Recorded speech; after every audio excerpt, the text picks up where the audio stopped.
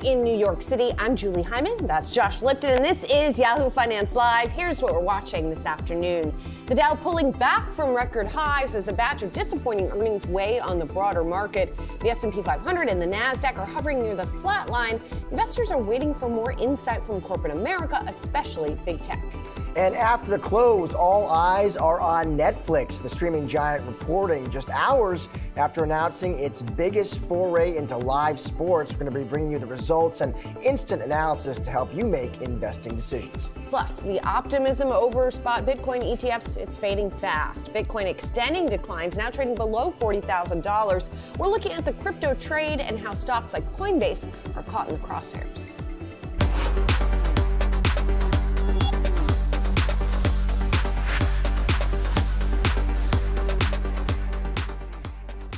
Let's get you up to speed on the market action right now. As we talked about, really not seeing a lot of index level action in today's session, right? We do have consumer staples that are the best performing group today, real estate doing the worst, but really what we have sort of switched into now is earnings mode for the major averages. So a lot more micro driven, individual company driven, individual fundamentals and earnings driven than we're seeing sort of index level moves. We'll see that come to the fore once again once we start to kick back into what's the Fed going to do next mode. But for now, really focusing on those individual companies. What does that mean? It means the Dow right now is off by about 100 points, hurt by some results there in that index. The S&P 500 doing better, up about 1/5 of 1%, and the Nasdaq up 1/4 of 1%. And you know, Julie, let's stick with those earnings results you mentioned. Let's go there. We got a slew of earnings results before the bell today, giving us insight into how companies are feeling about the year ahead. Verizon beating the street with its revenue for the fourth quarter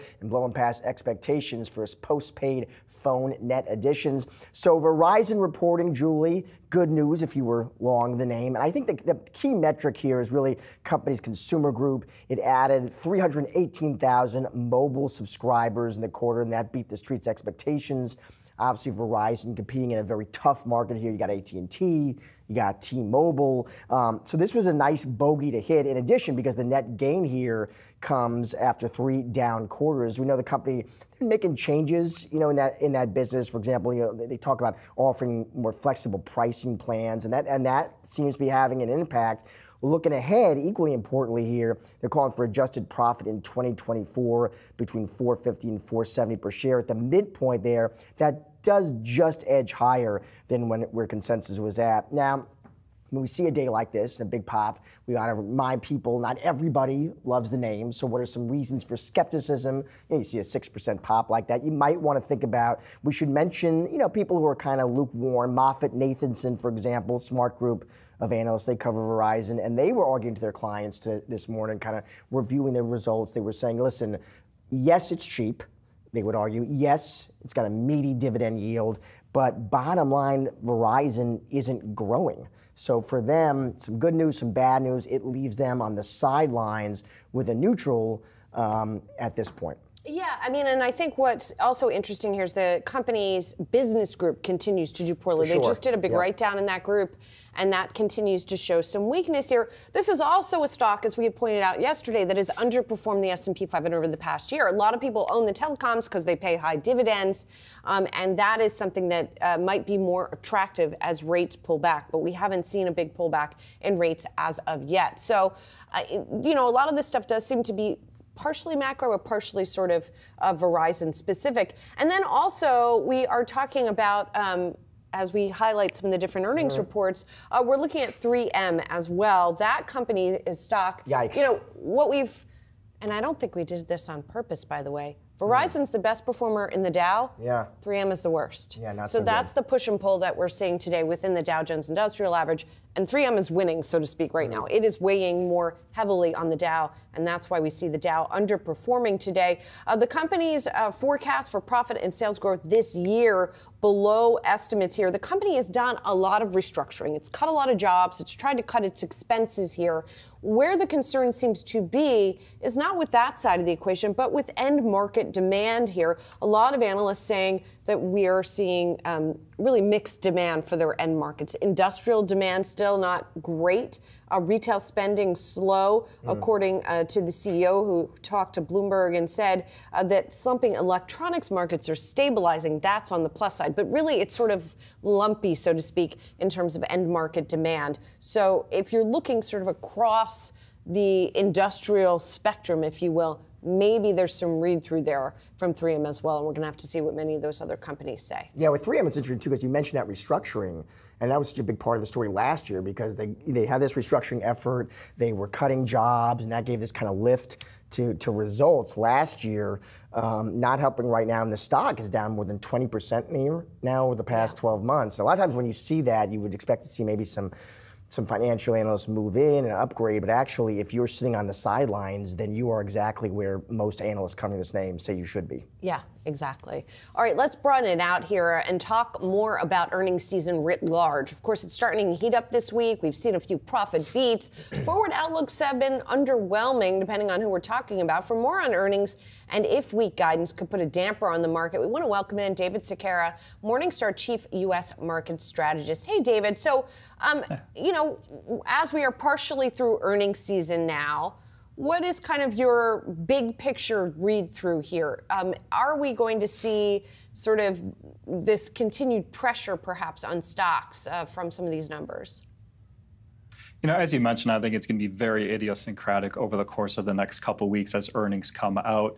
Yeah, we do have GDP, we have PCE coming out this week, so I think that's going to drive some market volatility when those numbers come out as well. But I really think it's going to come down to individual stock selection. You talked about Verizon, earlier on the show. Again, that's a stock that we rated 4 stars. Coming into earnings, it was trading at almost a 30% discount in our view to our fair value. Pays a nice, healthy 6.8% dividend yield. So after earnings, I know our analysts maintained our $54 per share fair value estimate. Noted that this company is just executing on all fronts. But even more importantly, I think we have a differentiated investment thesis from the rest of the street at this point. And I think what we're really looking for, and we're actually starting to see some indications now that the wireless industry is going to actually start acting more like an oligopoly going forward. And as such, they're going to compete less on price. They're going to be able to start seeing their operating margins, rise over time. So I think that's a big reason why we think Verizon and AT&T as well are also very undervalued today. And what about, it's interesting, Dave, so in terms of where you see opportunity here, you talk about communications, you also like real estate, even with concern about urban office valuations, obviously that gets a lot of attention and headlines, David. Yeah, so I think real estate's got a number of different things, going for a lot of negative sentiment in the sector overall, and of course that being driven by valuations for urban office space. An area I would still personally want to shy away from, but we see a lot of value in, the real estate sector, overall away from that.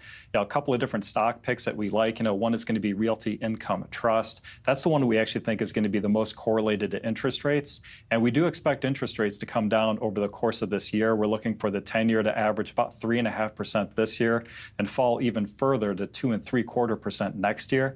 So I think declining interest rates is going to give a good tailwind overall for the real estate sector. But a lot of those other subsectors within real estate, like the healthcare area, we see a lot of interesting valuations today.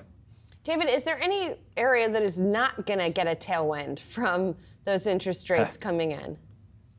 Well, there's a couple of different areas of the market that we think have just run up, too far, too fast. One of them being the technology sector overall. While it was one of the most undervalued sectors coming into 2023, Morningstar U.S. Technology Index was up, I believe, 59% last year. At this point, it's trading about 5 to 10%, overvalued in our view.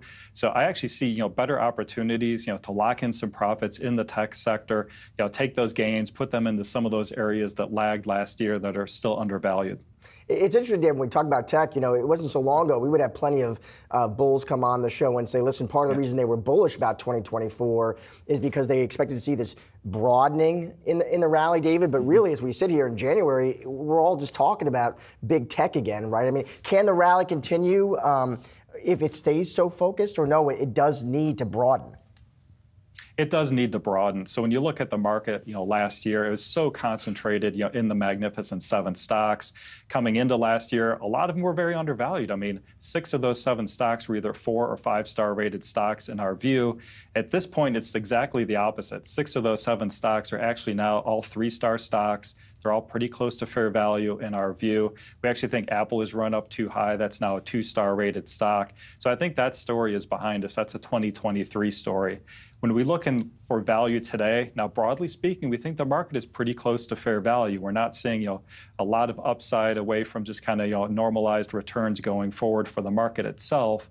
But when we break it down, we do see value in the value sector. So value stocks as a category do trade at a 10% discount to our fair value. I think that's a good area to overweight today. I'd probably underweight core stocks, maybe underweight growth stocks slightly as well. But we also still really like the small cap sector. Small cap stocks on average trading at about 16% discount to our fair value.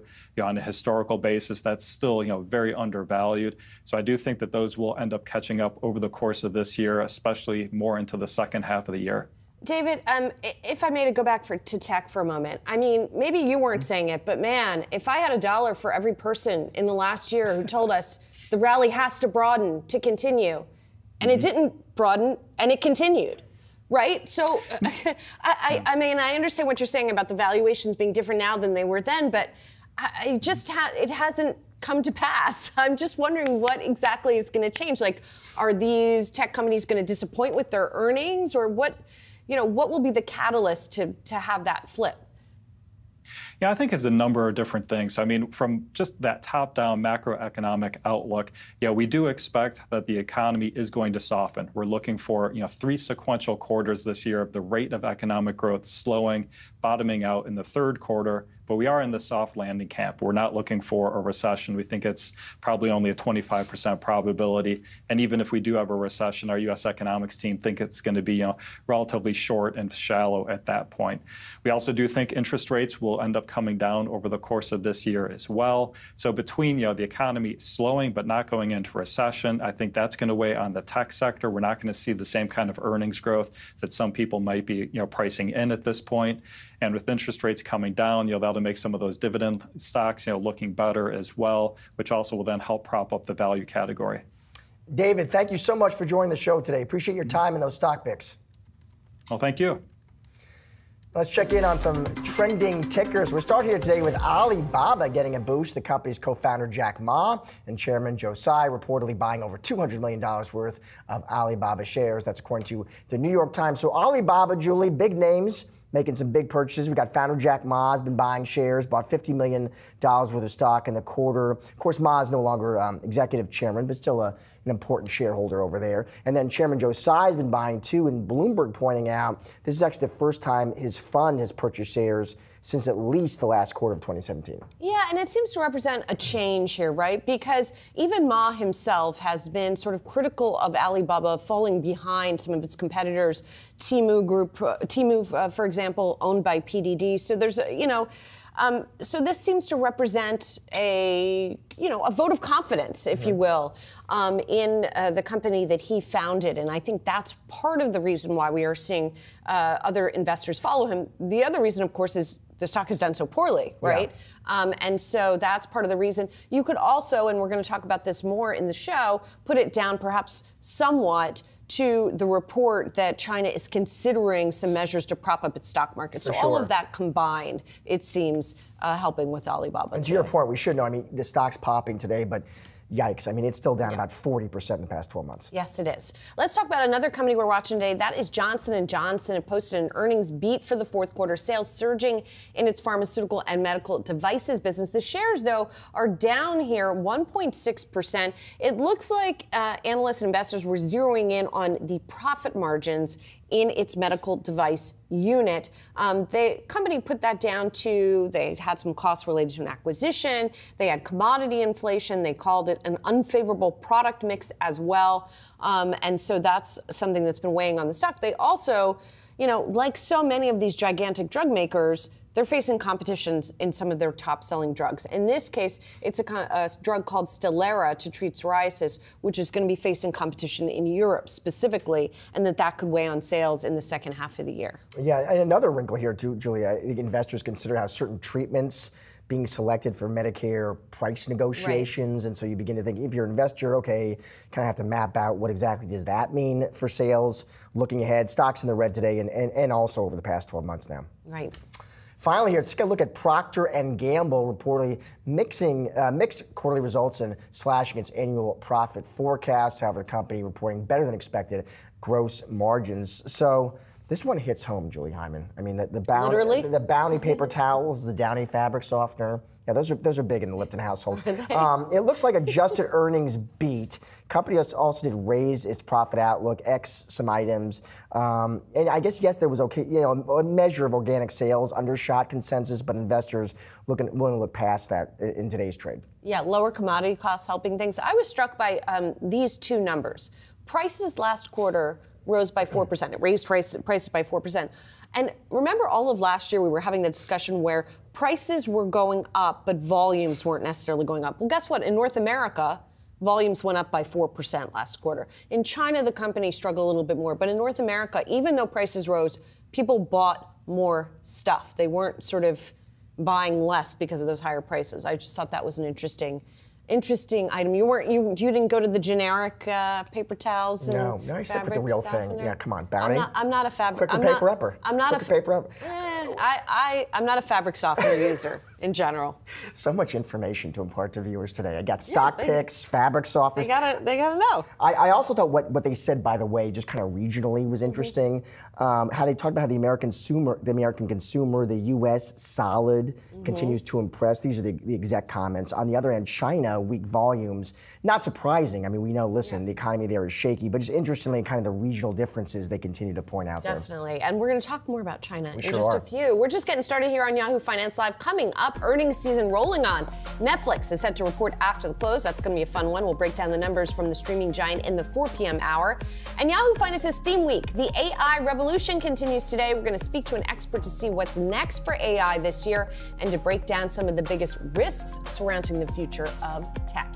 All that and more when Yahoo Finance returns.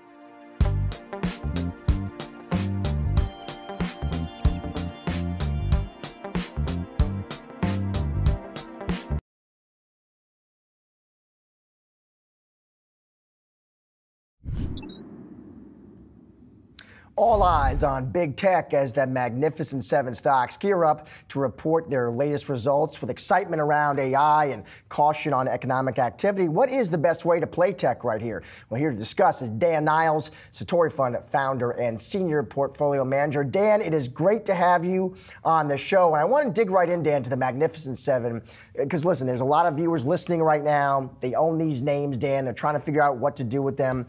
And you still see some opportunity, at least with some of those names. And so I want to dig into some of those picks. And one is Amazon, Dan, which has had a tremendous run. It's up about 60% over the past 12 months. But you see still better days ahead for Amazon. I'm guessing, Dan, in part that must be because you look at AWS, the company's profit center, and you must see that accelerating over the next few quarters here? It's actually not so much driven by AWS. I mean, I think AWS is an important piece because obviously so many investors are focused on it. And you saw the growth there slow from about 40% year-over-year growth in the fourth quarter of 2021 to 12% in each of the last two quarters. And I do see that picking up a few points going forward because obviously AI is the theme, right? And everybody's trying to deploy it and figure out how to make it work. But the real driver in my mind is some of the other stuff that's going on, because if you look at last quarter, they beat operating profits by 40%, 40. And that was driven by the retail margins really starting to expand, because don't forget, these guys put in a lot of capacity during COVID. Then as we came out of COVID, demand really slowed down for e-commerce. And so now as they're filling those high overhead distribution hubs in, you're getting a ton of margin leverage. And then on January 29th, they're going to start showing ads to all the Prime Video users. And that's 60% operating margin business relative to high single digits for the overall company. So that's going to be massively accretive. And so when I look at all of that, I can see EPS doubling by 2025 relative to where it is in 2023. And that's why I like the company a lot. Dan, I just want to zero in on one thing that you talked about there, which is that this is an AI adjacent or non-AI story when you're talking about Amazon. And I wonder if you broaden that out and look at the Magnificent Seven. I mean, there's going to be, again, I'm sure, during all these earnings calls, a lot of AI talk. But that's not how they're making their money right now. And P.S., they're still making a lot of money from this other stuff, right? So how should investors be thinking about AI and then the rest of these businesses? Well, you have to remember the Magnificent Seven, it's easy to look at last year and go, wow, they were up 111%. But don't forget, the year before that, the Magnificent Seven were down 46%. So you're exactly right, Julie, in that you need to kind of differentiate. And I think this earnings season, because all of these stocks had such a huge rally in November, December, and so far at the beginning of this year, you're going to see that start to break apart. And to some degree, you're seeing that during earnings season already. I mean, it's very early, but Logitech this morning is just getting absolutely destroyed after running up into their earnings. And so you're going to have to, I think, be very selective this year. That's why Amazon through AWS, as Josh asked about, they've got a legitimate AI play. They're 1/3 of the outsourced cloud market. That's where a lot of people are deploying to test out their AI capabilities. We also like Meta quite a bit because the valuation is very compelling. You're talking about a company that's growing about 13% or so this year, trading at a 22 PE. And to put that in perspective, the S&P is trading at a 20 PE. So very small premium, and you've got an election coming up, which is going to happen regardless of whether we get a recession or not at the end of this year. And they're using AI to help place ads, to monetize those ads better, and to recommend videos to you. And so they're seeing really good engagement there. And so that's why for us, we like those names. You look at an Apple, on the other hand, and you go, wait a minute, I'm supposed to pay almost 30 times for a company that's growing mid-single digits? I know retail investors love this name, and everybody has an iPhone, so it's very easy to own. But on a risk-reward basis, they've had negative year-over-year revenue growth for 4 quarters. So I think you need to balance out where are you getting paid to take risk in terms of the multiple being low enough and there being enough upside where things can work out. And Apple, for its part, doesn't have an AI play, really. And hopefully they'll add that to the phones, later this year. But for right now, they're not an AI play, but they're being valued like it. So I think selectivity is key going into this earnings season. You know, Dan, another big theme during this earnings season we're going to hear a lot about is China. I'm interested if you see opportunity there. You know, if there's names you would be interested in committing capital to at this point. We've had some strategists come on the show, Dan, and I'll be honest, they tell us at this point they don't think China is investable. What do you think? Well, that's great to hear, because when I hear something's not investable, I go, well, is it going to zero? So if your view is China's economy is going to zero, then it's not investable. But I look at it differently in that I go, when are you getting paid to take the risk? So if you look at China's version of the Magnificent Seven called BAT, which is Baidu, Alibaba, and Tencent, China went in after these companies, really starting with the blocking of the Ant Financial IPO by Alibaba in November of 2020. And if you look at how those three stocks have done over the past 3 years, 21, 22, 23, the revenues for all those three names went up 33%. But the stocks went down 53%. And you've got those three trading at a gap PE of 12 times. Now you compare that against the Magnificent Seven, revenues were up 54% over those 3 years, but the stocks are up 69%, and you're paying a 34 PE for it. So with these China stocks, all you need is for the government to decide, you know what, we're going to go from aggressive persecution to vigilant monitoring, and you can see massive multiple expansion. Because don't forget, last year with the Magnificent Seven, for a couple of those names, Apple's a great example. Their EPS that they're about to report for the December quarter in a couple of weeks is actually down 10% from where it was 12 months ago. The stock was up 45% plus last year. Tesla, it's a similar situation where EPS for the December quarter that they're about to report is down 50% from where it was a year ago, and the stock doubled last year. So a lot of stock movement is multiple related, and at a 12 PE for the three of the most recognizable names in China, and you look at Alibaba in particular, and you go, wow, at the lows yesterday, about 50% of the market cap was sitting in cash. You go, that's pretty compelling, especially when they're throwing off enough free cash flow to buy the entire company back in about 4 years if they use the cash and then use the free cash flow. So to me, that news of Jack Ma and the chairman also buying shares, you only buy shares for one reason. You think the stock's going to go up, and they probably have a better view of whatever the China leadership is thinking than anybody else. And at this PE level, and I hear a lot of people saying it's uninvestable, that makes me pretty interested in terms of buying it. And the analogy I would draw is it's like buying Facebook, a year and change ago. And, we were on the media saying, look, at low 90s, this makes a lot of sense. And the stock has more than doubled from those levels because it was at such an attractive valuation. And at the end of the day, the company was still growing. A true contrarian, Dan Niles. Thank you so much for joining us. Really appreciate it. Thank you.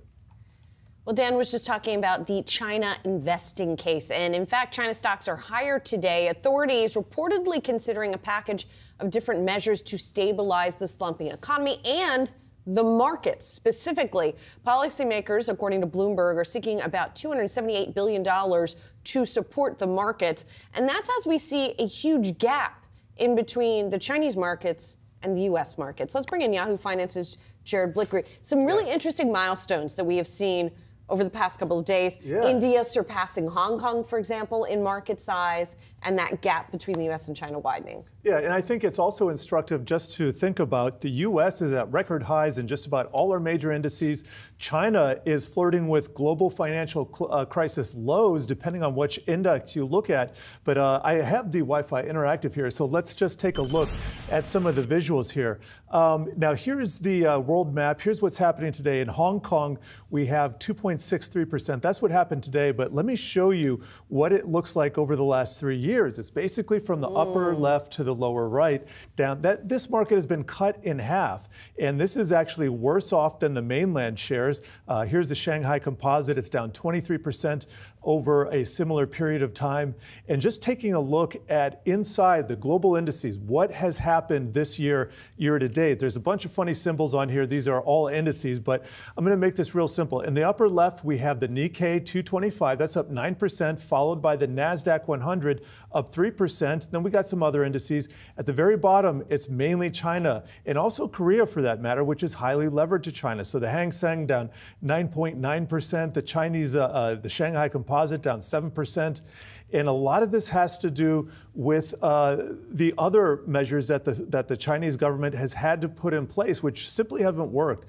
Julie, you mentioned this news facility. This is going to be about $278 billion or 2 trillion yuan, and it's offshore. So they're going to be funneling this money through Hong Kong. But we've seen this chart that I'm showing right now. This is social financing. This is what the Chinese government calls stimulus going back 20 years. This is from the lower left to the upper right, but it just has not had the effect it's had historically recently. Right. And there is some skepticism about this report today that it's even going to, even though, yes, we did see a pop in those Chinese stocks, yes, there seems to be some skepticism out there that even if they do enact this stimulus, that it's not going to be sustainable. Yes, I think we've seen a lot of this before. This probably falls in the bucket of half measures, not as bad as the quarter measures that were introduced before. I'm not going to sneeze at 2 trillion yuan. And there's also a domestic fund that's going to be added to it. That should be worth about 300 yuan. But look, we're talking about $300 billion. All that was able to do was goose the Hang Seng by 2 or 3%. Right. That is not a lot. And so I think the people are dubious that this is going to have any effect. Now, the danger is that all of this spending, which is apparently for naught, which is sending bad money after, or good money after bad money. Let's go back to the Wi-Fi Interactive. I want to show you their budget deficit relative to GDP. This goes back 10 years to 2013, goes through 2023. 3% was the theoretical cap that has now been breached twice to the upside. It's estimated it's going to go up to 5% this year. At that point, the Chinese government has to worry about losing control of their currency and capital outflows. So they're playing this dangerous game of stimulus versus capital outflows, and so far they've been losing. Yeah. It's interesting to watch these Chinese authorities kind of pull these levers, the financial levers, but also the rhetoric, watching them sort of, they come to the U.S., right? They go to Davos, kind of trying to pound the table saying we're open for business. See how investors react, though. It'll be interesting. Jared, thanks so much. Appreciate it. Coming up, the latest interview as part of our theme week, the AI revolution. We speak with an expert to discuss what's next for artificial intelligence. Stick around. More Yahoo Finance after this.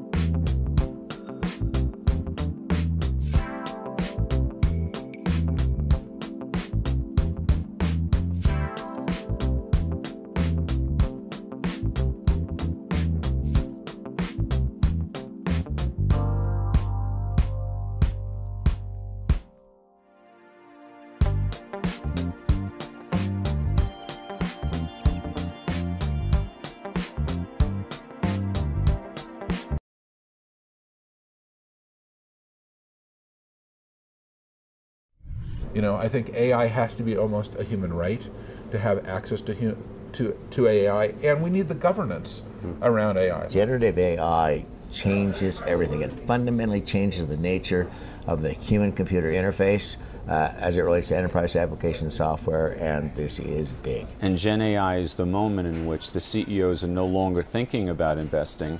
They know they have to invest, because if they don't, and their competitor does, they may not be around too long. Every company can benefit from this next generation of technology.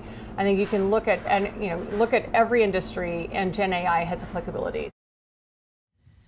As you can tell, generative AI was center stage last week at the World Economic Forum in Davos. Now leaders must focus on turning the hype and investment from 2023 into actual value, all while governments examine just how much regulation is needed for the new technology. Here to discuss where AI goes from here as part of Yahoo Finance's theme week, the AI Revolution, we welcome in Tom Davenport, President's Distinguished Professor of Information Technology and Management at Babson College. Thanks so much for being here, Tom. So I would start with how this all becomes real. A lot of the talk that we heard last week was a lot of big talk about how much Gen AI is going to play into these businesses. But I'm looking at sort of actual deployment and monetization. Where are we in that cycle, and how are we going to see that play out? Well, that's the right place to be looking, and you wouldn't see very much if you're looking in that direction. I did a survey at the end of last year sponsored by Amazon Web Services, and it suggested 6% of companies have any production deployment of generative AI. So lots of talk, but not much action yet. And when you survey these chief data officers, Tom, these CDOs, and they talk about AI, granted, obviously, as you said, it's early days, early beginnings here, but what are kind of the benefits, the potential priorities, but also the roadblocks they call out to you? Well, I think the primary activity now is in individual experimentation, and that's going to be hard to measure the benefits, and I think they're not ultimately going to be terribly large. If you look at use cases like customer operations, call centers, contact centers, I think there is likely to be a substantial amount of value.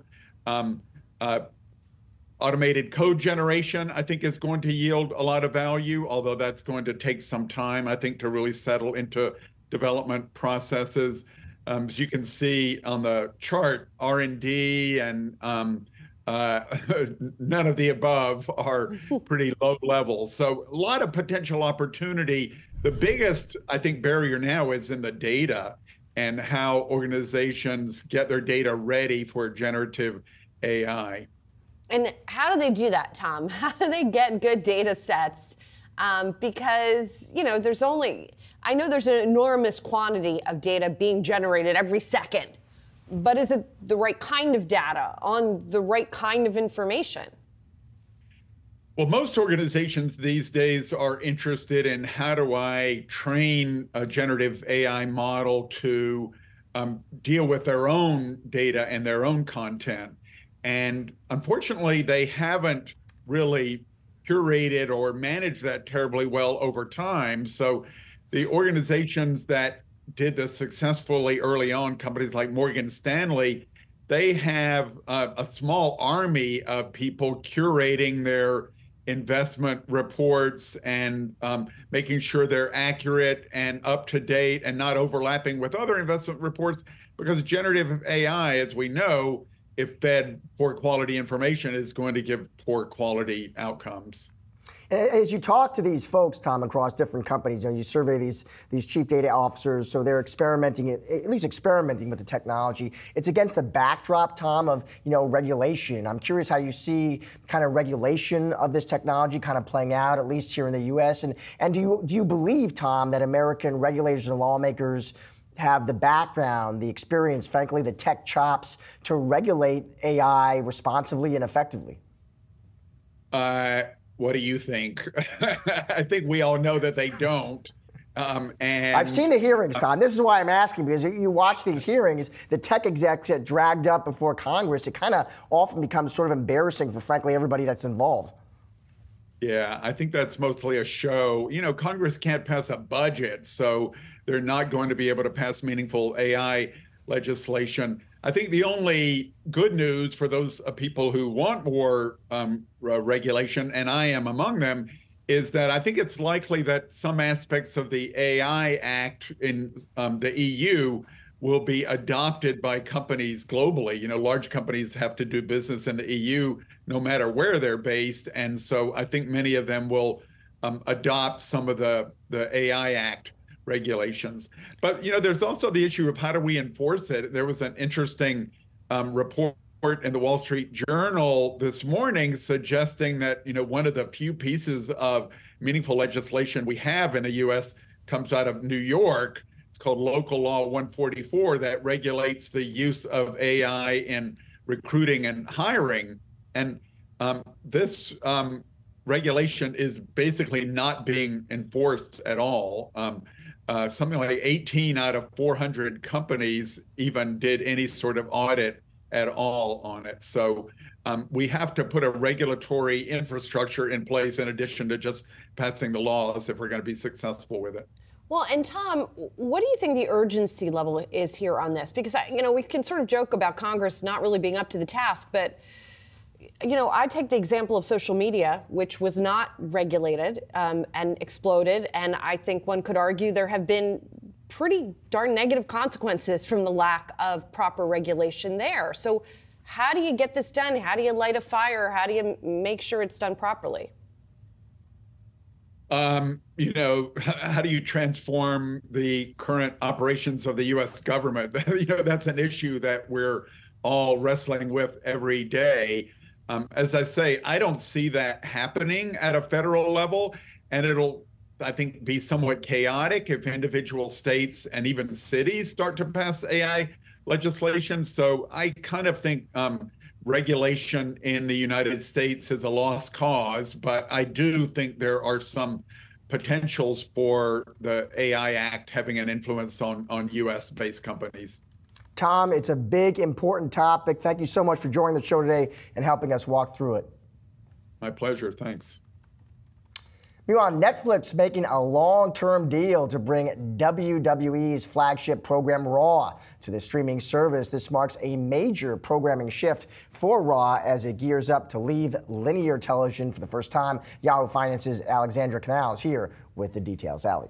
Hi, and you know what, guys? This made me think about all of the streaming services out there, big and small, that are competing for these sports rights. And this is something that Netflix has said over the past year or so they're not really interested in doing. They don't want to go too deep into sports. Now, you could argue WWE, it's more live sports entertainment, perhaps. And if you look at it sports, Allie? Is it sports? That is the big question here. I like that. I like that framing. Live sports entertainment. Yes, Yeah. and that's what analysts have really said. We haven't quite seen Netflix dive into the live sports component just yet. And if you take a look at a company like Amazon, I mean, they shelled out over $100 billion for their deal with the NFL. Comcast Peacock paid $110 million for one playoff game for the NFL. So this is serious money that we're talking here. And Netflix has historically said, I'm saying in the past year or so, and sports rights have really become more of an opportunity here, that they're not ready to spend that kind of money just yet. Now, across Wall Street, across the industry, they say they're going to have to at some point. I mean, sports is the last frontier for streaming. And what does that mean for the cable bundle? The cable bundle, I mean, it's going to be dead. I think in the next 10 years, we're not going to see cable coming around much more because sports is really the one thing that's hooking consumers, that's hooking viewers to continue to pay for those types of packages. If you can get that on streaming, why would you continue to pay for cable? So that's something that I think is going to be a major shift in the industry moving forward. Whether it's sports is interesting. And I'm not trying to insult WWE. I got producers in my control room, huge fans. I would never disrespect the athletes who are that much bigger. But it's sort of like, when I think about WWE, I think like live, unscripted kind of storytelling. And some even say it is scripted. I mean, listen, if Is It Cake is already on Netflix, you could argue they're already in the live sports entertainment business. Like, they have all this competition shows. shows, That's right? true. Isn't that the They're kind of the very same in a thing? competition. They have the Squid Game competition. That feels like a game. very elastic definition of sports at that point. I gotta tell you. I don't think that's what people are thinking when they think sports and Netflix. I don't think that's where they're going. The question is whether this is like paving the way to real sports. I don't know if WWE. I do think it is the first step for Netflix to really start to embrace. I hesitate to say real sports, but I think like NFL, MLB, those types of things. But we'll see if they'll get there. Yeah. We'll see. All right, Allie, thank Allie. you. Appreciate it. Well, coming up, DR Horton stock is falling after posting mixed first quarter results. We're going to break down those numbers and take a look at the home building sector when we come back.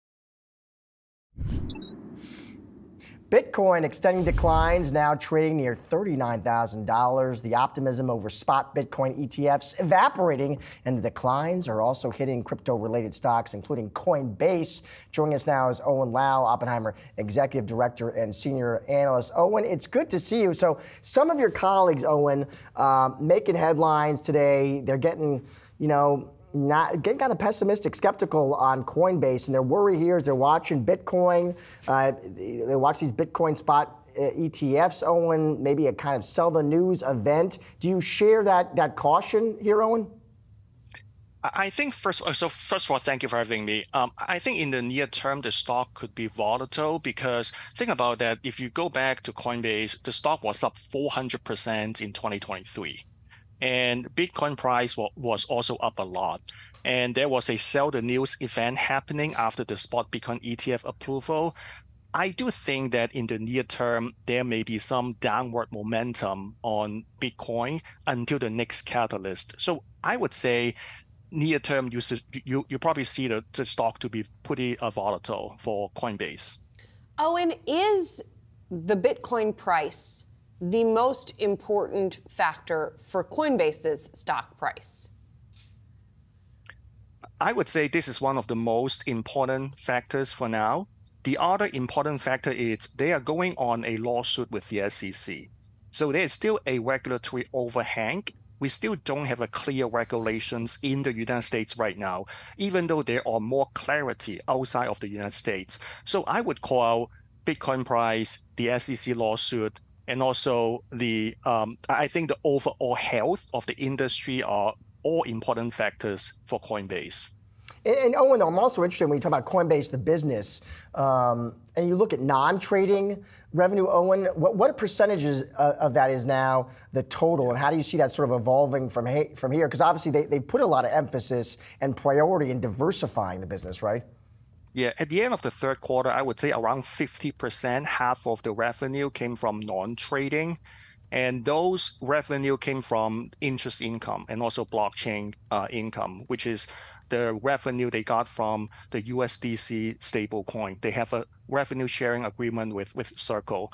And then the other smaller revenue items are the staking revenue and also custody revenue. So you're right that Coinbase has been making a lot of effort to diversify away from just trading. So that's why Bitcoin is important, but not I wouldn't say it's like only one Bitcoin, like only Bitcoin is the predominant factor.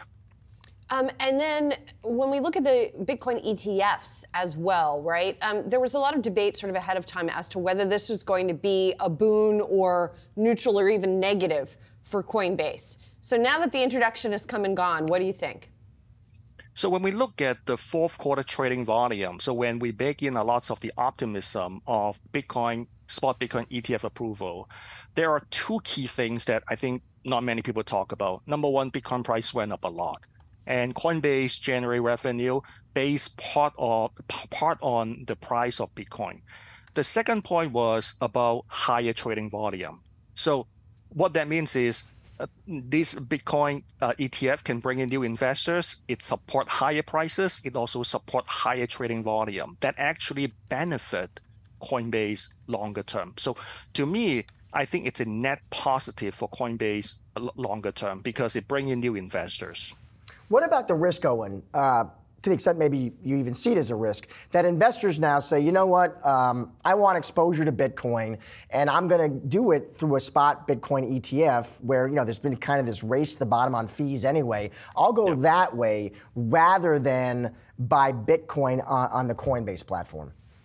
That's a very good point. So we expect some investors, in particular some institutional investors, will move away from Coinbase to ETF because of the lower fee you just talked about. But think about that. Spot Bitcoin ETF, it's just one use case, which is the speculation use case. If you trade on Coinbase, there are 240 other tokens that you can engage with, not just Bitcoin. And also, you can also engage with other use cases like DeFi and Web3.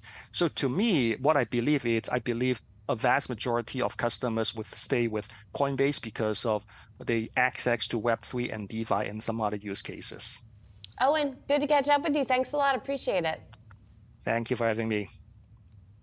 Shares of D.R. Horton down today following a mixed earnings report. And on the call, the company announcing they're sticking to their incentive strategy of offering mortgage rate buy-downs despite rates slowly decreasing. For more, Danny Romero of Yahoo Finance joining us right here. So explain this situation to me, these buy-downs that they're doing. Yeah, D.R. Horton really, the weaker results really does highlight the big divide among home builders right now on whether or not to keep incentives where they're at, keep going with them, or pull back as mortgage rates are moving down lower. D.R. Horton made it very clear that they are sticking to their plan and they are not pulling back on incentives, even if mortgage rates do come down. And we have seen that mortgage rates have come down from their highs last year. They're no longer hovering around that 8% or even 7%. They're now hanging around the 6% range, which brings up the big Wall Street debate. If mortgage rates do come down, what does that mean for home builder incentives? You know, incentives have been such a big game changer for these home builders as the resale market has slumped last year. And, you know, if they do pull back, what does that mean for demand, foot traffic, all those different things? Obviously, it would be a positive to their gross margins because that's been a bit of a squeeze these quarters. But by contrast, one home builder did come up front, KB Home. That home builder said that they are going to pull back on incentives this year. Will they actually execute it? We'll have to wait and see. But the big bottom line, the bottom line is that investors are not as optimistic that the Fed will cut interest rates in March, and we have seen those long-term rates rise, which do feed into mortgage rates. So that does leave uncertainty on whether or not the home builders will be able to accommodate these buyers, and where will mortgage rates even land. All right, Danny, important one. Thank you for bringing it to us. Appreciate it. Coming up, closing bell on Wall Street. We're checking in on the latest market moves and the top trending tickers. Stay tuned.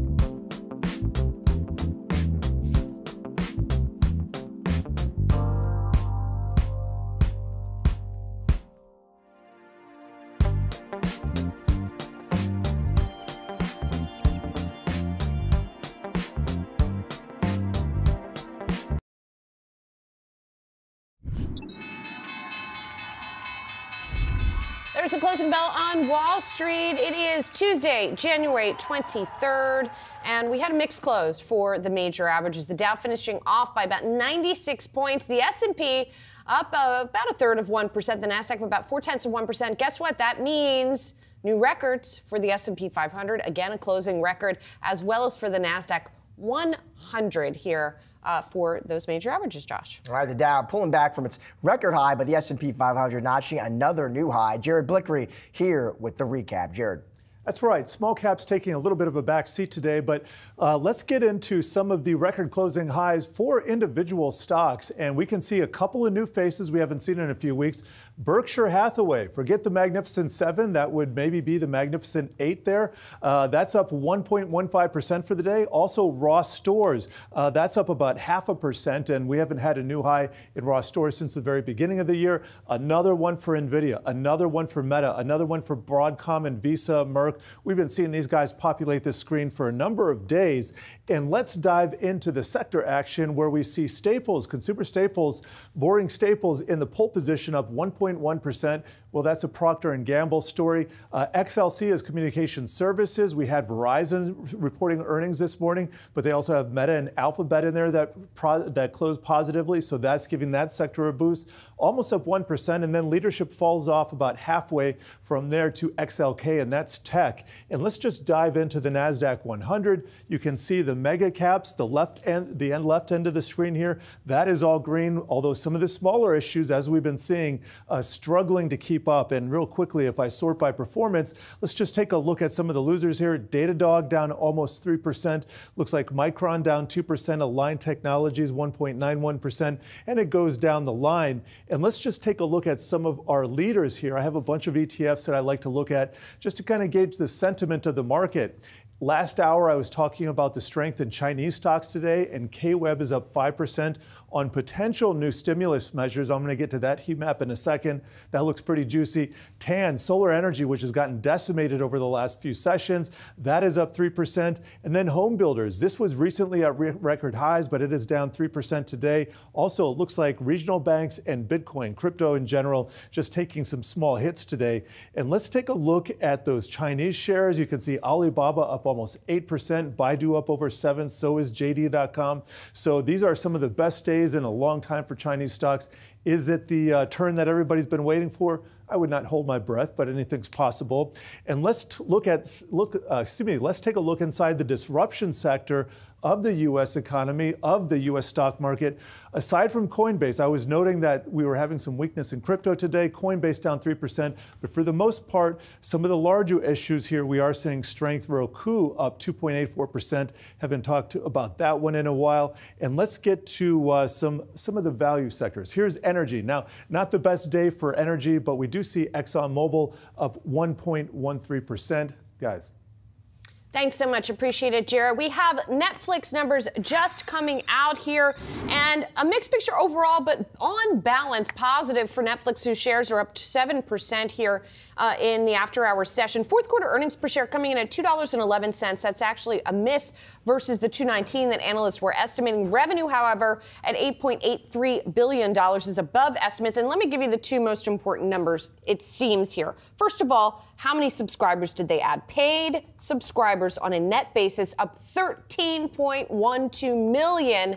That is much higher than the just around 9 million that was estimated. So big, I wouldn't say blowout, but almost a blowout here in this in the paid subscriber additions here. The other thing I'm zeroing in on here is the first quarter earnings per share forecast of $4.49. 409 is what analysts had been predicting. The revenue number for the first quarter, the revenue forecast from Netflix is more sort of in line to slightly below what analysts were estimating, but that earnings per share number is a pretty big beat vis-a-vis what analysts were looking for. Yeah, I mean, for sure, you look at the initial reaction here, at least. Investors like this report. We are popping 5% here in the after hours. I think, Julie, you call that exactly the right metrics.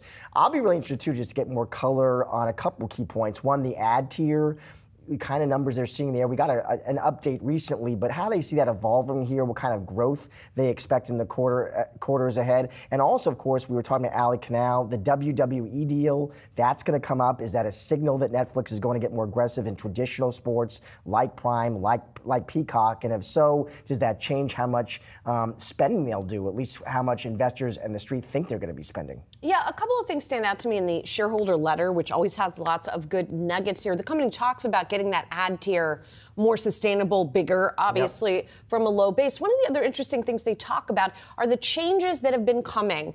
Already that entertainment, as they say, is a fast-changing industry, but that there are going to be more changes, that there's going to be more consolidation among companies with large and declining linear networks, they say. Netflix says in this letter, we're not interested in acquiring linear assets, nor do we believe that further M&A among traditional entertainment companies will materially change the competitive environment, given that there's already been a lot of consolidation. So I thought that was sort of interesting here. Not that anybody thought that they were buying a linear asset, but you know what? But it is interesting to hear one them say thing you that. do hear about is that, the kind of moves they've made in gaming, they've been at that for a while now, and people are interested in how that evolves. So maybe they're not interested in kind of traditional linear assets, but you have heard talk from analysts, could they make a move in gaming? Something in that space would be interesting as investors waiting to see how the gaming strategy evolves and how exactly they're going to make money off it. Yes, most definitely. All right, let's get some more perspective on all of this. For a closer look at Netflix's fourth quarter results and that first quarter forecast, we've got Jamie Lumley, Third Bridge Group sector analyst. Good to see you, Jamie. So, again, I sort of thought that subscriber ad was a wow. I don't know if it was a wow for you, but tell me what you thought of the numbers.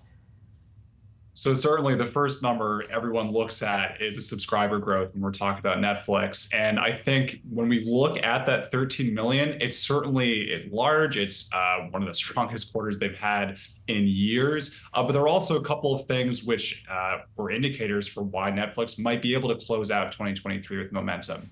They had the crackdown on password sharing, the paid sharing launch, the ongoing scale of the ad tier. And what we've been hearing from our experts here at Third Bridge was that they were barely scratching the surface for the subscribers they could tap into with that crackdown on password sharing. So certainly 13 million is an impressive number. It will be really interesting to see what kind of momentum the company can continue with going forward.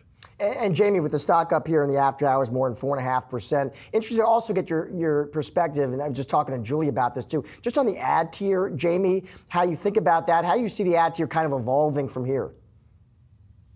So the ad tier is definitely really interesting because it's a bit of a mixed story so far. When Netflix first launched the ad tier at the end of 2022, there were very lofty goals, hoping for 40 million monthly active users by the end of 23. And by the most recent numbers, the company announced they hit 23 million earlier this year. It has seen growth, but is still a little bit behind expectations. What we've been hearing is that there might have been a slight misjudgment of how open consumers are to advertising. But overall, as we look around the industry at how expensive non-ad supported tiers are getting, seeing price increases from almost all the players, Disney, Warner Brothers Discovery, and Netflix over the last year, ad tiers could become increasingly attractive. And as the content that's there is the same as on premium tiers, increasingly users might look to that if they're looking for more discount options. Jamie, I'm curious, and I'm looking, among other things, at the operating margin numbers here, which we did see dip a little bit sequentially in the fourth quarter. How's your satisfaction level with the spend, particularly the content spend that we're seeing from Netflix at this point?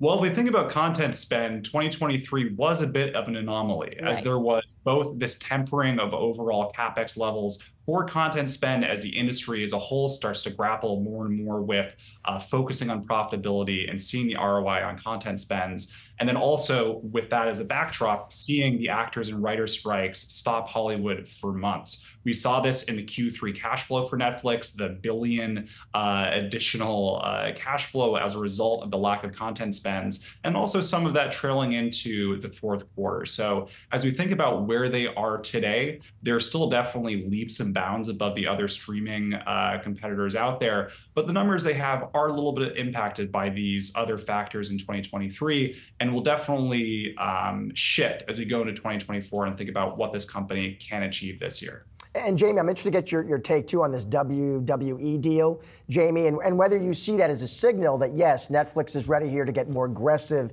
in traditional sports like Prime, like Peacock, or no, this really isn't sports, this is more like live entertainment.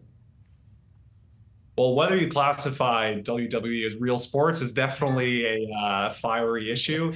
But if we think about what Netflix's ambitions here, I think the bigger focus is on live entertainment. And definitely Netflix has increased its ambitions for the space. Last year, we saw a couple of events from live comedy specials to Love is Blind reunion to the golf tour last fall. Now we have tennis this year, and coming in January 2025, the WWE.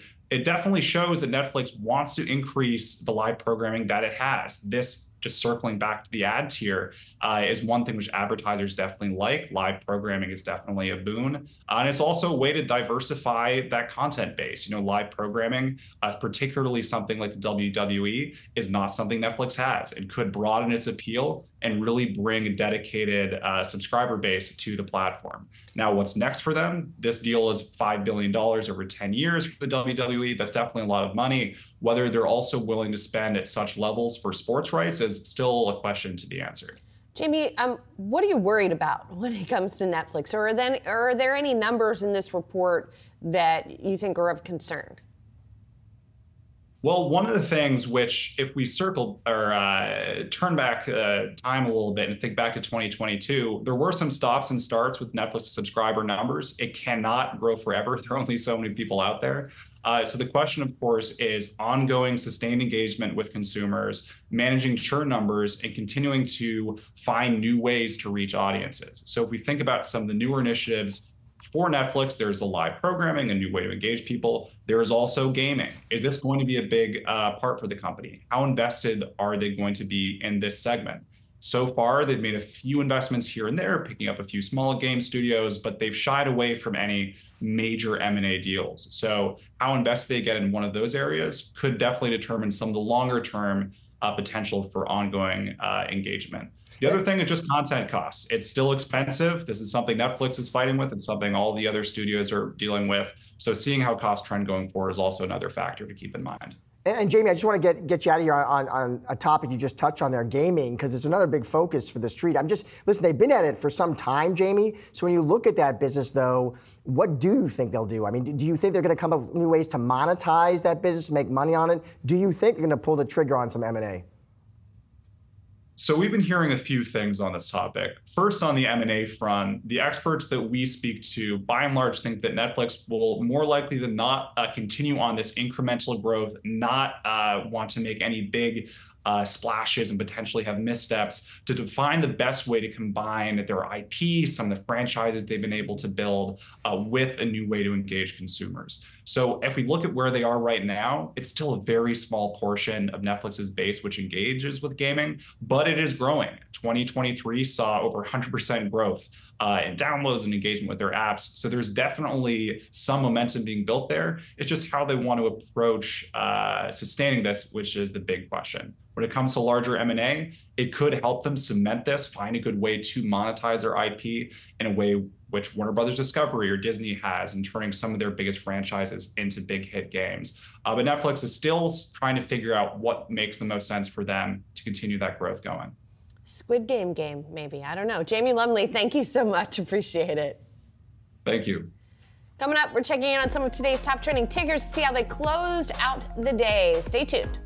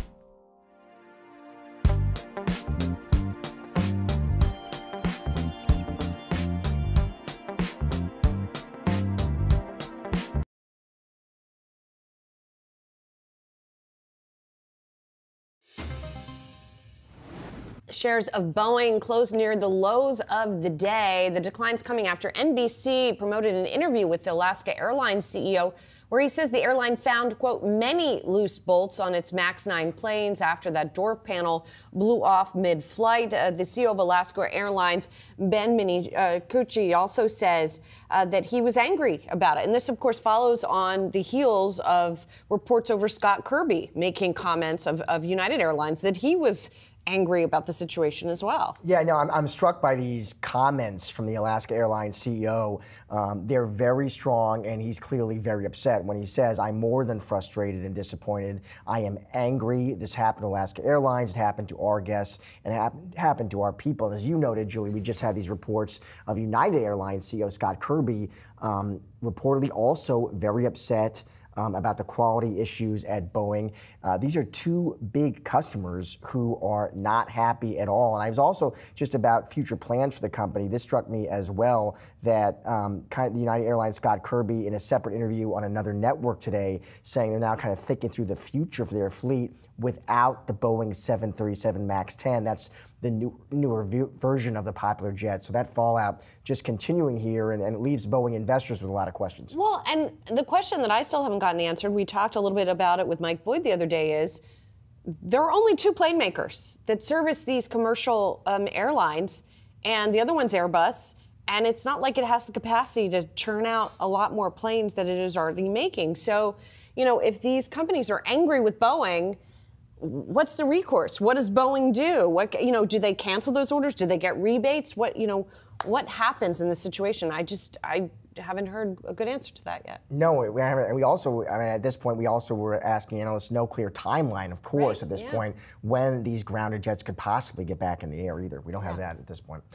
All right, one we'll keep following for sure. Turning to some trending tickers, meanwhile, let's look at shares of Lockheed Martin suffering the worst one-day drop in more than 4 months today. It's after the defense company warned of a possible delivery delay. So that was the issue here for Lockheed Martin, obviously the big weapons maker. It sounds like these delays, Julie, to F-35 fighter jets, that deliveries could now, we're seeing could slip into Q3, and that's later than first estimated. And the wait here, from what I understand, is for this upgraded software, at least according to reports I was reading, which will allow the jets to carry more precise weapons, among other advantages.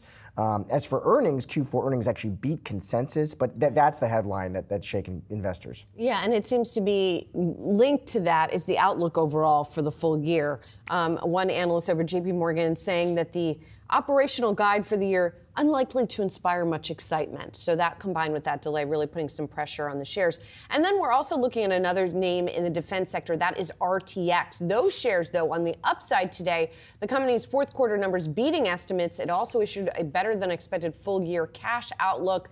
The company ending the year with a record backlog boosted by $95 billion in new awards during the fourth quarter here. So this is a flip. I mean, it seems like the read-through from some of these results is there is still strong demand for defense spending.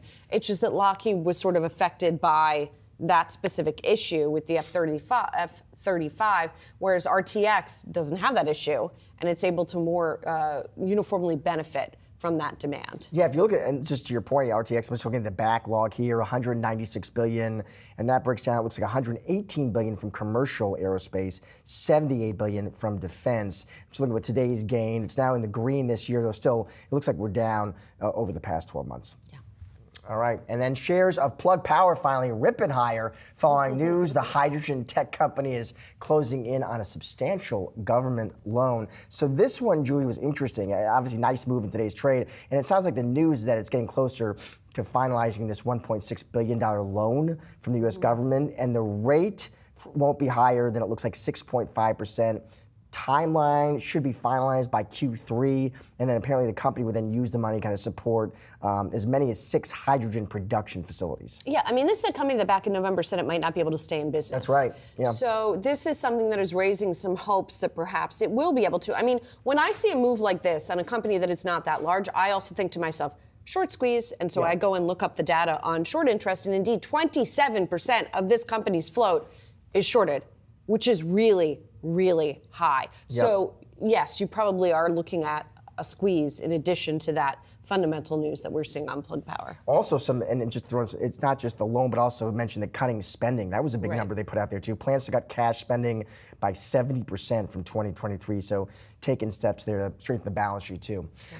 Earnings season is heating up. The market is expecting solid growth, but is it enough to come to grips with pricing in too many rate cuts? Our next guest thinks the next few trading days are huge in regarding to answering that question. For more insight on the markets in 2024, we're talking to Global Investments Portfolio Manager Keith Buchanan. Keith, it is good to see you. So we were just talking earnings, Keith. We're in peak earnings season now. We heard from the big banks. We got big tech on deck here. Keith, I'm just interested to get your take on this earnings season, what you've heard so far. Absolutely, and thank you for having me. We start off earnings season with the banks that left some to be desired, but we're fundamentalists at our shop. We think the equities still trade, and risk assets in general, still trade on earnings and earnings potential. Coming out of the earnings recession of 2022 and 2023, we really expect that 12% growth that's expected over 2024 and 2025 to really shine through the equity prices at 18 times where we were trading last fall. Coming into this earnings season, we're at 21 times after the recent rally. So now the low-hanging fruit has been harvested, and we're looking at what could potentially push the market further. What unlock the potential for the market to see through that earnings potential and that growth that we're underway right now is that the Federal Reserve didn't push back on the dovishness, the anticipation of a dovish Fed throughout the course of 2024, and the Fed perhaps taking their foot off of the brake, let the market see back through to earnings of what's driving stocks on a fundamental basis. For that to continue, we feel like that dovishness continues needs to be pushed back. But the earnings growth and that profile is still intact. We think it's a real tailwind for markets at this point. So, Keith, just to put a fine point on this. So, in other words, there was this narrative that the Fed was going to maybe cut 6 times this year. And a lot of strategists that we were talking to were saying they're not going to cut 6 times, and they're not going to start in March. And the market's going to be disappointed when that realization hits. You're saying the realization was tempered, cushioned by the fact that earnings are turning out to be better than estimated? Actually, the expectation has been tempered from 6 cuts to now 5 cuts. But still, let's remember, the dot plot put 3 cuts as the Fed's base case. So there's still a gap between 5 and 3 that has to, converge at some point. But how we look at the equity markets is the overhanging real negative sentiment was overwhelmingly because of inflation and the Federal Reserve's reaction mechanism. If that has started to go more so in the rearview mirror, that gives the marketplace more room to appreciate the earnings environment, which we feel like is extraordinarily buoyant coming out of the past 5 quarters. So we're talking earnings, we're talking Fed, Keith. I'm also interested after rally we've seen. How does valuation look to you here?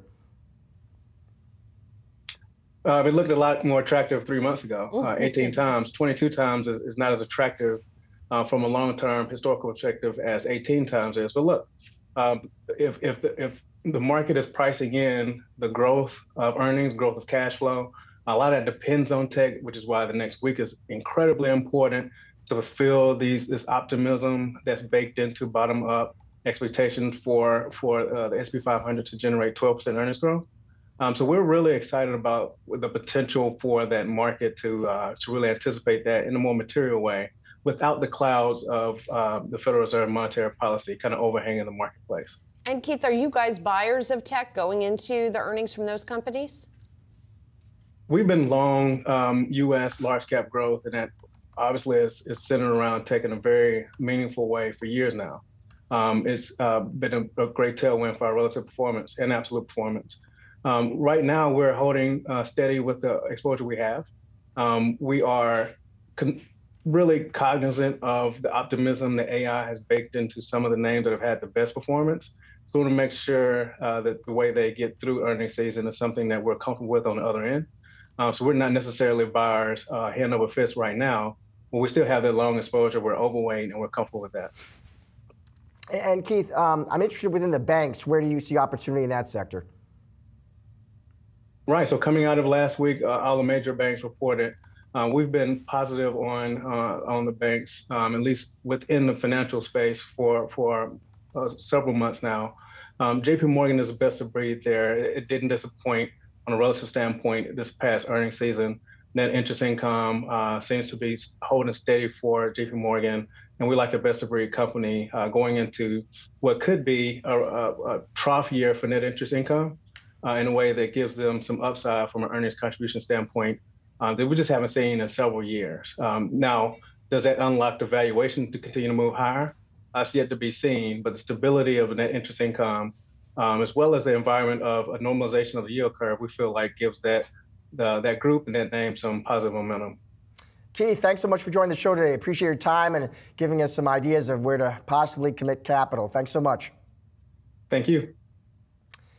Coming up, how the 2024 presidential election could impact aid to Ukraine. More Yahoo Finance coming up on the other side.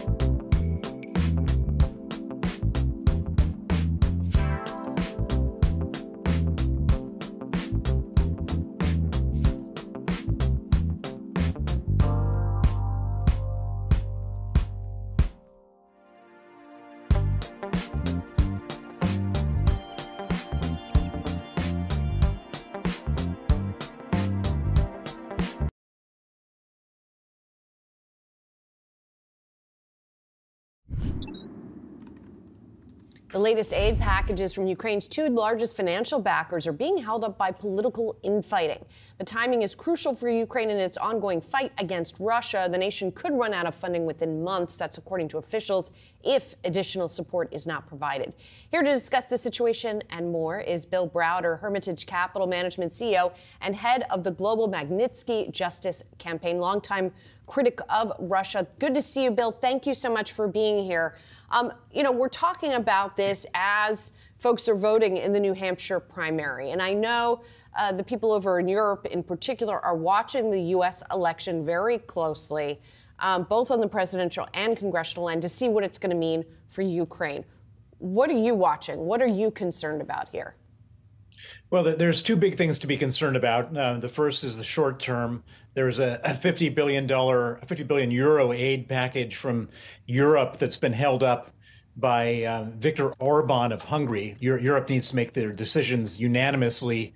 He's vetoed the decision, and so that's blocking the EU package for Ukraine. And there's a $63 billion U.S. aid package for Ukraine that's being held up by the far right of the U.S. Republican Party. And so in the short term, both those packages need to be unblocked. I'm pretty confident that both of them will be. I don't think that this is a permanent thing. But the big and long-term issue is, or I should say medium-term issue, is November 2024. If Donald Trump is elected president of the United States, he's pretty much committed to cutting off U.S. funding for Ukraine. And if that were to happen, it would have a devastating effect on Ukraine's ability to continue to fight off Russia. And so, Bill, I'm just curious more in the near term, why are your reasons for optimism here in the U.S.? We're on Capitol Hill. It seems like we've been having the same debate for a while here where Republicans are saying, listen, if there's going to be Ukraine funding, it's got to be tied to border security. Well, I think I've done a lot of work in Washington over a long period of time on the Magnitsky Act, and I've seen how the sausage gets made. And this is a high priority for the Biden administration to get this aid package released. And there will be a negotiation that will eventually lead to the package being released. I can't imagine a scenario where that doesn't happen.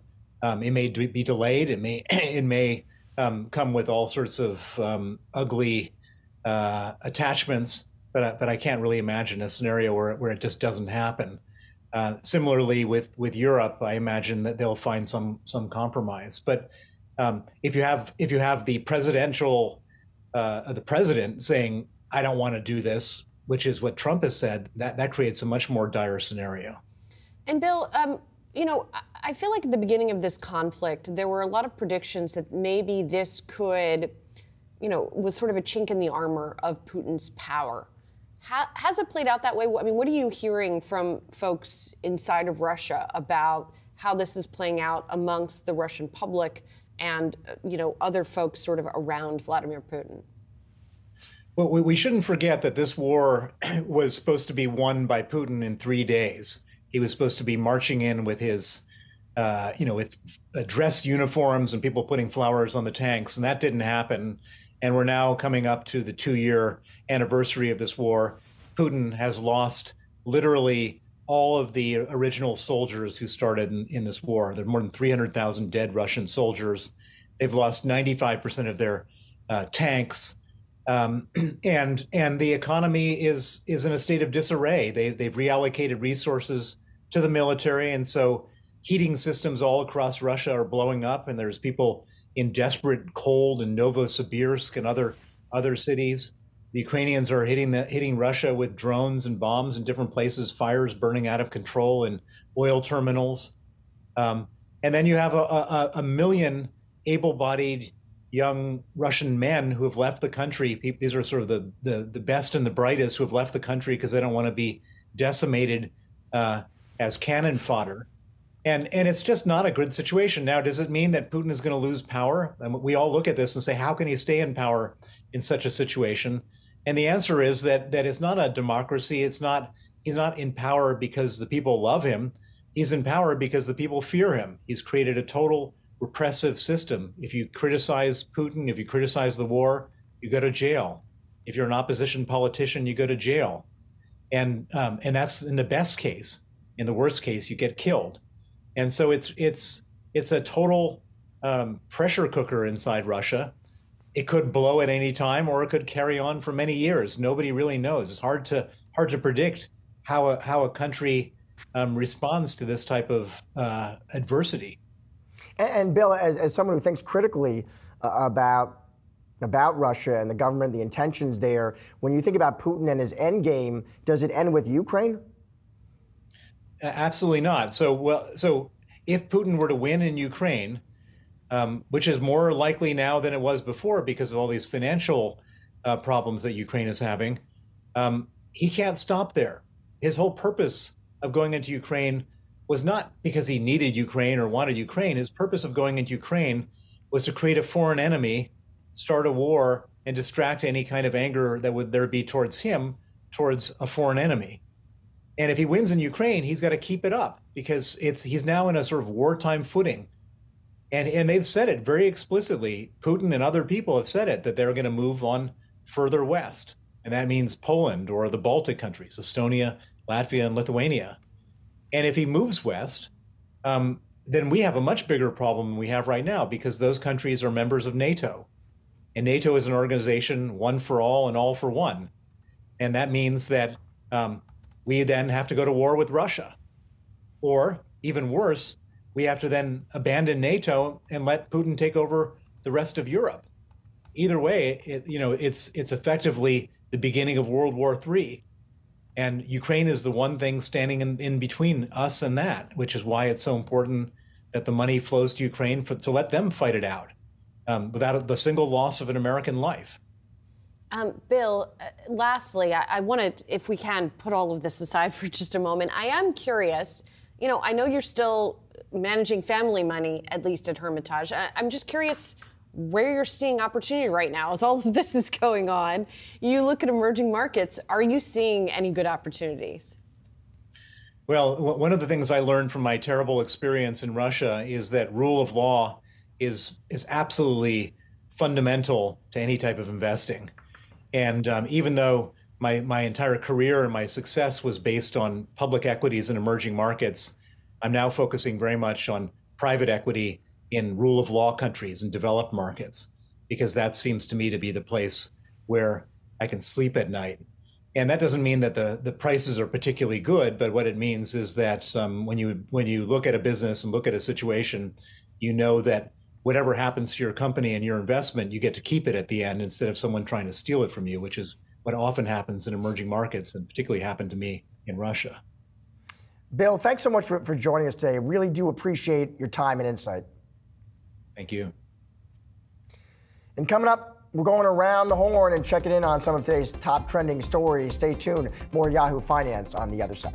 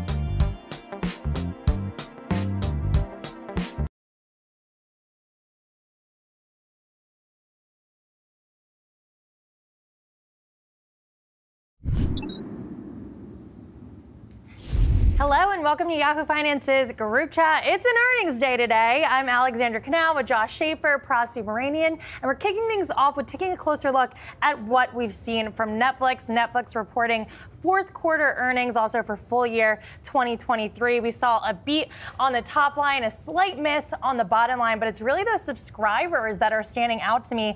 Netflix adding 13.12 million subscribers, beating its own guidance of about 9 million. Now, this is pretty sizable considering where Netflix has come from. It's actually the biggest earnings surge since we've seen since the pandemic, where Netflix was adding around 20 million subscribers every single quarter. And it just shows that you don't have to spend a ton of money in order to grab those subscribers as long as the content is there. We know Netflix is still spending a decent amount. They said they expect to spend $17 billion in 2024 on content. That's not nothing, but they were spending a lot more at one point. So I definitely think the subscriber story is an interesting one. Subscriber story is definitely interesting, and just overall, I mean, what a quarter. There's not a lot of metrics you can go through in this report that Netflix didn't impress you in. So the EPS, they technically missed the street's estimate for the prior quarter, but they topped the estimate for the current quarter. And then when you look at overall EPS growth, you're talking about $2.11 of earnings per share for the prior quarter. That's up from 12 cents a year ago. Like, that's a massive jump in earnings per share for a company. You have margins at 21% for the year, ahead of their own guide for 20%. I guess sort of the point I'm making here, guys, is on a day when Netflix had kind of a splashy deal with WWE to start the day. Netflix is getting into live events. There's kind of, you know, that castle in the sky, if you will, that you could be buying on when it comes to Netflix. But to actually see the fundamentals play out in the earnings story, I think that's why we're getting such a big jump in the stock. The investor story is quite attractive based on the numbers here. Yeah, I mean, that subscriber additions is just amazing, right? As in the U.S., there's still people in the U.S. getting Netflix, Asia Pacific region. I mean, just huge numbers there. And then also, you noted this also, Ali, about how there's going to be M&A in the industry, but we're not going to do that. We don't care about linear assets. We're just going to stick with we're going to stick with investing in content, $17 billion worth. My only question is, and I was sort of poking around for, where's the gaming content? Is that going to be a big driver in the future, do you think? Or gaming was mentioned once in the release. It's still a part of their growth strategy moving forward, and analysts have said that that is an untapped opportunity along with live sports. We were talking earlier in the program whether or not you could classify WWE Raw as a live sports event or if it's sports entertainment. There's quite a debate on that. We'll go scripted series. We'll go scripted series is the official answer. Yeah, but you know, Josh, you were talking about the year-over-year comps, and just to focus in again on those operating margins, because this is something that investors have been really focused on for a company like Netflix. They grew it from 18% in 2022 to 21% in 2023. And I think a lot of this has to do with those revenue initiatives, the ad-supported tier, the password sharing crackdown. I mean, I think that's why we're seeing subscribers jump so much, because people are converting. That was the last thing I was going to say on Netflix. It just stands out to me is we're talking about gaming, we're talking about live events, and you wonder when they even need those levers to come in. Right now, it seems like the ad tier itself is working, right? Yeah. And the password crackdown is working. And I'm curious what we hear on the call about when they expect that to stop working. That's just kind of generally driving the growth here without even some of the other levers that we're talking about that are going to come down the line, right? Just that basic, okay, now more people need to get their own Netflix account, and here's a cheaper option available, seems to be driving more people to the platform. Like a pretty genius sort of business strategy there, but more on that later. Looking ahead to Wednesday after the bell, for me, it's Tesla. Tesla investors, fanboys, and the haters and short sellers eagerly awaiting what the company will report tomorrow night. Revenue expected to come in at $25.87 billion, a 6% jump from a year ago, with adjusted EPS coming in at 73 cents or thereabouts. Now, big things to watch here. I'm watching here the delivery target for 2024, price cuts versus the profit debate, and of course Elon Musk's pay situation. You know, I mentioned that big sort of discussion there with what they're going to do with, you know, pricing and profitability. That's a margin question, like you mentioned with Netflix. You know, we might see a little bit of a bump up there in margins, potentially finally a trough. That's a big thing people want to watch for. And then, of course, that Musk's pay package, you know, tweeting about how you want more control of the company Otherwise, he'll take the AI ventures outside the company. What he's talking about is he wants more shares. That's a compensation issue. That's a big problem if you're asking, demanding more shares, and you're on the board too. Yeah, we were talking about this during the break. It got me thinking about Disney because CEO Bob Iger, his pay has come under some scrutiny. And one of the main sticking points with this Nelson Peltz proxy fight is that Iger and members of the board do not have that much stock comparatively. So apparently they don't have as much skin in the game. Wow. Now Musk wants more skin in the game. So that just reminded me of what's going on in Disney. Is that what Peltz wants to hear, right? That's what Peltz wants to hear. I'm just fired up to see the stock action. Tesla's one of those stocks that's just always fun to watch on newsy days, and when you take a look at Tesla year to date, the stock's been awful. Yeah. The top 20 stocks have absolutely ripped and carried the market to start January. That's why the S&P's at a record high, and the one stock that has not helped that narrative has been Tesla stock. And I'm wondering, Pras, if we do get that margin trough, if we do see beats on the top and bottom line, what's kind of the reaction? When you look kind of broadly at the S&P 500, the reactions haven't been that strong for companies that have beat. The average coming into the day with a little bit over 10% of the index reporting, so not a ton, but you were getting beats of about rises of about 0.7% if a company beat on both the top lines. And then if you miss, you can see pretty heavily scrutinized here, down 1.8% if you missed on both. So I think broadly, I'm just curious, investor sentiment, investor appetite for what we know is a popular retail name in Tesla. So a few things, right? So the stock is down around 15% compared to the S&P, up around 2% or so this year. A lot of the estimates for Tesla have been coming down as we enter earnings. So there might be a bit of a surprise to the upside there, potentially, right? Stock down a lot, earnings estimates have come down, maybe they can beat there.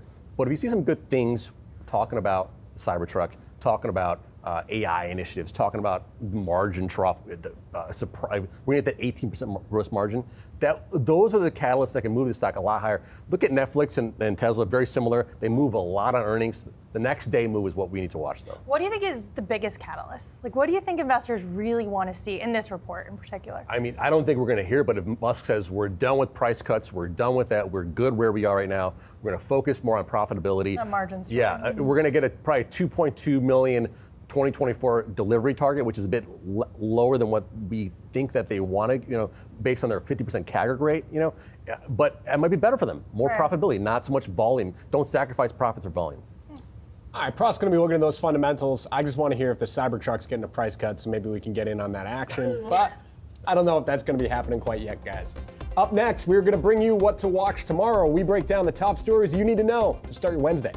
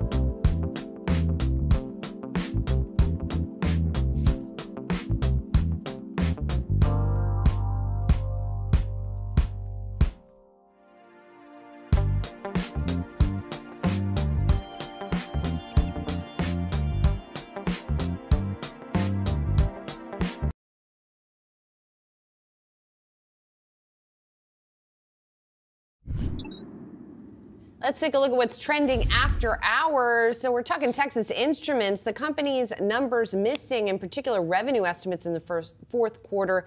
The first quarter forecast coming in lower than Wall Street estimates as well. Texas Instruments, the largest maker of analog semiconductors. Now, these are sort of the simplest type of semiconductors, but TI also has the biggest range of customers because its semis go into so much different stuff. And the company is saying on its conference call that the industrial market in particular has worsened here and that the outlook is showing a weak environment. That's reflected in that forecast for first quarter revenue. Yeah, as you said, I mean, folks really kind of watch this name because its chips go into all these different verticals. So it's autos, it's industrials, it's consumer electronics. And so they kind of looked at TXN as, okay, the TXN Instruments is kind of a possible read into the health of those end markets. And that's, I think, the money line here from the CEO.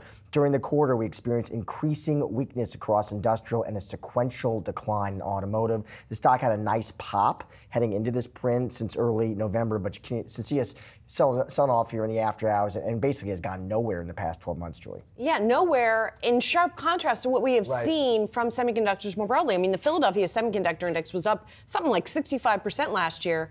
TI was up 3%.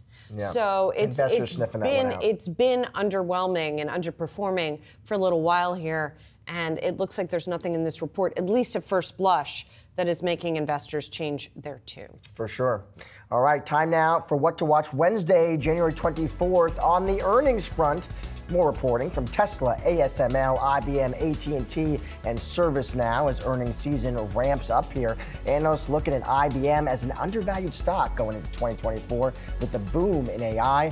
Tesla, meanwhile, slumping to start the year. Company continues to cut vehicle prices as electric vehicle supply outstrips demand. And moving over to the economy, new monthly Purchasing Managers Index data measuring the direction of economic trends in manufacturing. That comes out tomorrow from S&P Global. Services and manufacturing PMIs both expected to take a slight dip in January. And finally, tune in for another episode of Yahoo Finds His Goodbye or Goodbye tomorrow at 3:30 p.m. Eastern, where we help navigate the best moves for your portfolio. Really good. I feel like you should just do the voiceover for that now. I feel like you're really getting good at that intonation. I feel like that could be, maybe that's a sort of year-end bonus I discussed. I like the way I'm selling it, frankly. I like it. I think it deserves something. I think it does. I give you all the credit.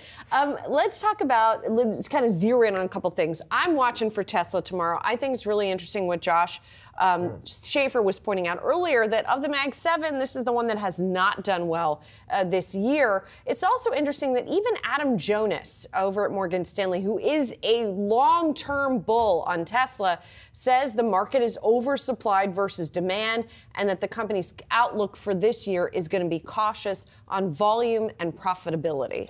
Price cuts, margins, compensation for Mr. Musk. Yes. All big themes. Yeah. I am watching, Julie, IBM, Big Blue, reporting tomorrow. Some big themes here. One is you always look for execs on the call trying to talk about the macro, the general IT spending environment, and also more specifically for IBM, what they have to say about AI, kind of the contribution that's making to overall results, both now and in the quarters ahead.